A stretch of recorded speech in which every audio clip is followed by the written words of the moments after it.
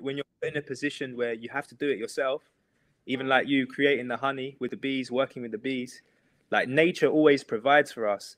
And that's the biggest way of actually realizing. And I fully resonate with what you said. People in mineral rich countries and resource rich countries like the Caribbean, where there's fruits literally rotting on the floor because they don't value them.